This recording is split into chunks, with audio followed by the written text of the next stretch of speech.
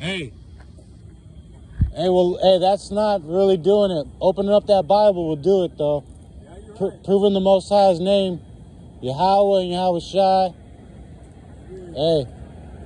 But better to go in the house of mourning. Hey, Jesus is the name of Satan, Jeremiah 23:13. I was given a mark by the Most High God, and basically I had people try to shut me out just to tell this story. But just tell me if you came from there. Can you see a face in the forehead? Yes, I do.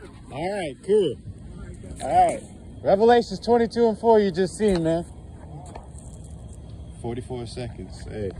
But we're at the bakery and a restaurant, and these people are at rest. You know, we out here distressed and, you know, trying to tell people. I was like, I love them more, you know. No greater love than this, that a man lay down his life for his friends. And we ain't talking the military. We know the real world is out here, you know, when you don't get 3 meals and a cot. And, you know, that's the thing, man. At the end of the day, the Most High's truth is sustained quality. He doesn't lie. He's always true. Remember, remember, you know. So I'm going to bring out a scripture real quick, because just to explain how I got this, you know, wisdom, she's more beautiful than the sun. So we try to explain 144 on the screen. So while these people get to, you know, they get to ride nice and have nice dinners, you know, we get to warn people of basically what's going on. They stuck, you know. You know what I just showed them, how they're stuck, you know. Showed them the face and the forehead. And it's Revelations 22:4. So people can see this thing from a distance then. So I wanted to share Job 28:1. But that's right. It's just really, you can't. You go with the spirit, really. Call Allah Yahweh by Hashem Yahweh Shai by Hashem Ekakadash. All honor, all praise to the Most High in the name of the Son and the Holy Spirit. All honor to the elders and apostles of Great Millstone. So on to the hopeful elect and the elect scattered abroad. Job 36:15.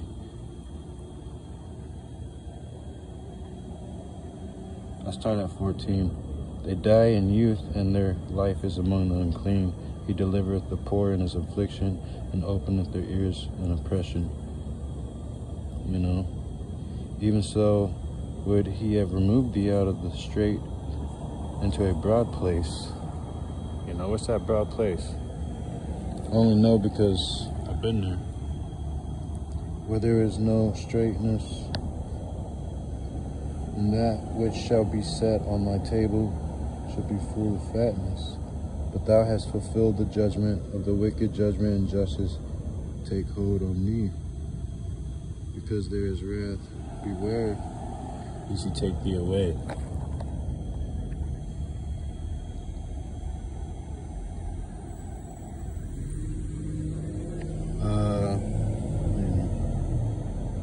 Actually, this is what it is. Listen.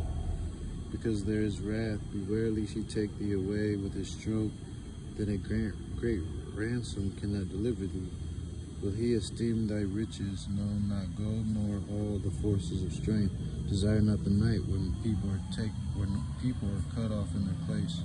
Take heed, regard not iniquity, but this hast thou chosen rather than affliction.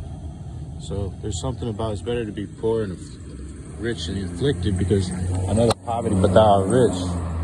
So this is that sustained quality the Most High be talking about to give us an expected end. We're really supposed to just prepare to die. We're supposed to be pulling out of these jobs. That's just what it be.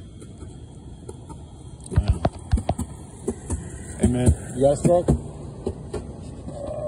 Alright, let's see. We fishing out here. Can you see, before you look at this picture, can you see a mark in my forehead? like a Harry Potter. Oh, you're the dude who got stabbed, right? No. No? Okay. No. So somebody told me about it was like a while back, but some dude got stabbed in the head and came back. He was at the 7-Eleven. Oh, well. What's it? You ever seen Harry Potter? Mm-hmm. Got a mark in my forehead. You see it? Yeah.